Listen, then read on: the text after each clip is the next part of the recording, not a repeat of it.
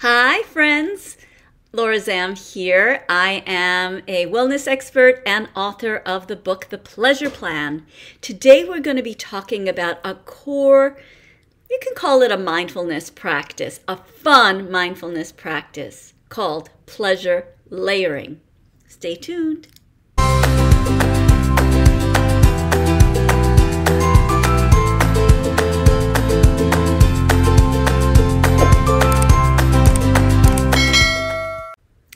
Okay, we're back.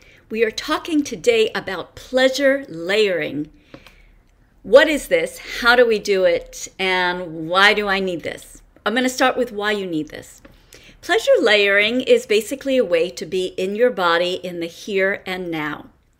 And science has really found that being able to center ourselves in this way, to get out of our heads, to get out of our ego, to get out of all kinds of states of mind where we're criticizing ourselves, criticizing other people, reacting in ways emotionally that aren't healthy for our relationships or even our well-being, like blowing up at your boss. All of these things can be helped if we can have some kind of a core practice, really, like a core understanding, but physical understanding, which comes through practice of being in our bodies in the here and now. My way of doing this is something called pleasure layering. So pleasure layering, as I said originally, is technically a mindfulness activity, but it's not a mindfulness activity to the extent that it's something that you feel you have to do or you should be doing or anything like that. Instead, it's something that is intrinsically fun and also is self-motivating. Pleasure layering is mindfulness that is already self-motivating. You don't have to schedule it and work so hard to do this kind of practice. The reason it is self-motivating is because the body automatically moves towards pleasure and away from pain. You don't have to think about it. You don't have to analyze it. You don't have to force yourself. The body is going to move naturally towards anything that it likes. And pleasure layering is just capitalizing on that, right? So it's not something extra you have to fit into your life. Instead, it's capitalizing on the pleasures that you already have in your life. Okay, let's practice it. And then you'll get a sense of it in your body, and hopefully you will do this on a regular basis. So pleasure layering has 4 basic steps. The first step is to find what I call pleasure number 1. Pleasure number 1 is just the pleasure that you're going to start with. And the best way to do this is to start with a pleasure that is already in your life. Here are some examples. You could do pleasure layering. And by the way, pleasure layering takes about 2 minutes, basically. It's a way of loading up, right? Loading up pleasures that you already have. So you can start with pleasure number 1, which might be a cup of tea or a cup of coffee in the morning, right? That could be your pleasure number 1. Pleasure number 1 could be just waking up in the morning feeling so, I don't know, comfy and so delicious, just lying there, warm maybe, having a nice blanket on us. That can be your pleasure number 1. Pleasure number 1 could be at the end of the day, could be falling asleep, right? The comfort that you feel could be that pleasure number 1. So we want something that is, like I said, already in our day. All right? I'm going to work with a cup here of tea. So I've got my pleasure number 1, my tea. And step 2 is to just take a little bit of extra time with that tea.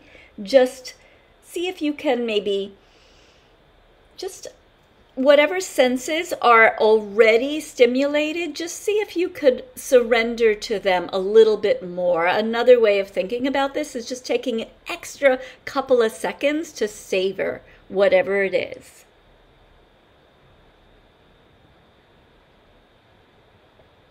Right? So you just slow down a little bit with something that you're already doing. And if you tend to read the news online or a paper or scroll through your phone while you're drinking your coffee, I'll ask you to experiment with pleasure layering, to just put aside any kind of devices or reading material and to just be present with the coffee or tea. All right?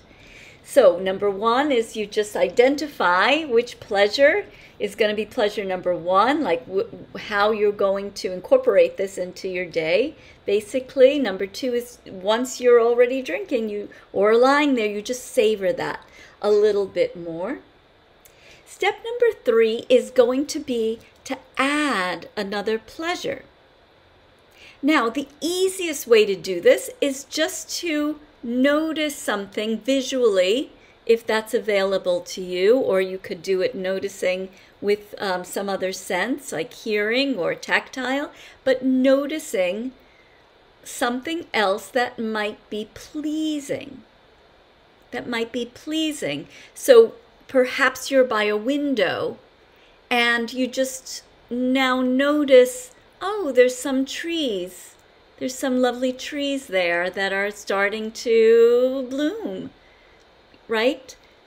Here, at least in Washington, D.C., spring is like right here. So you just fix your eyes on something. So now you've got two pleasures, right? You have your beverage and you have something outside the window. You could do the same thing, just lying in bed, just seeing something perhaps around the room that's pleasing to you. It's your bedroom or whatever room you sleep in, so there should be things, usually there are things that we've placed there specifically to make them pleasing, to make our home pleasing. So you've got this pleasure number two, right? And all you're going to do is just bring your focus from one pleasure to the next and just go back and forth a few times, right? Step number three is going to be perhaps adding one more pleasure.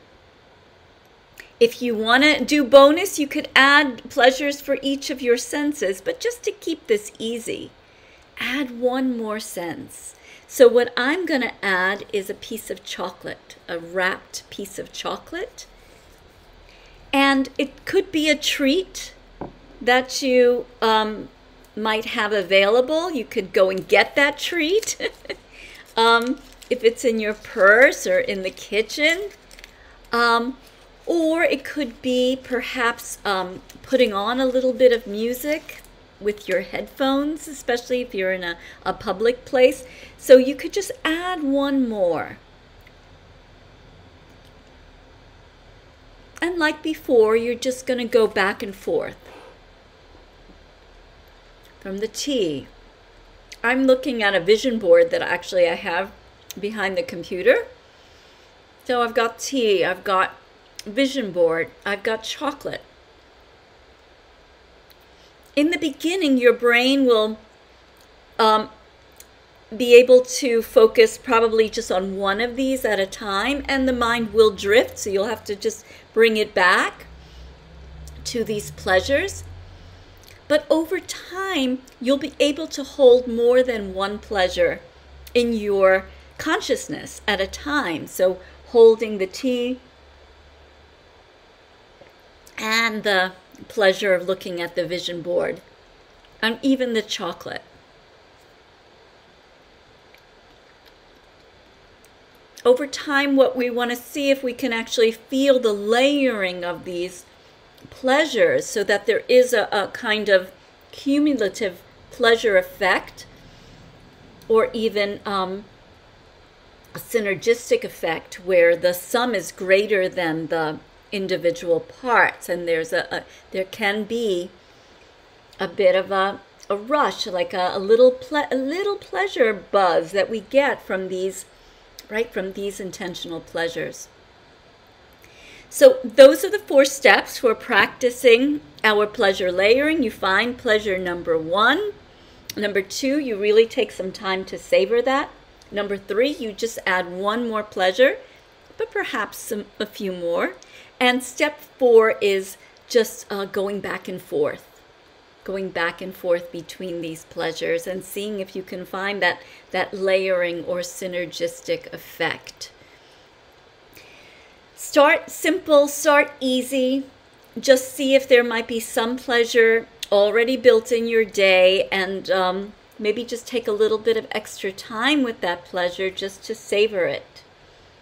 And then from there, maybe on another day, perhaps then you want to build and see if you can build this out a little bit, knowing that you may be doing this practice during your morning coffee, for instance, or lying in bed.